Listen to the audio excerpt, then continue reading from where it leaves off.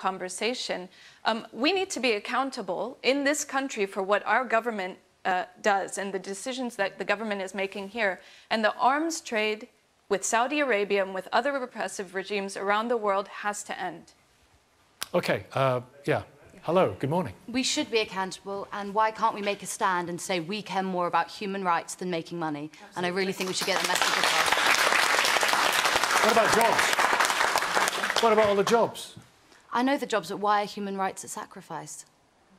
It's as though it's a zero-sum game, jobs versus human rights. It's not a true choice. But it's been presented in that way. It is being presented as a binary choice, and understandably in the context of a debate. I mean, the UK actually adheres to international treaties and has a strong record on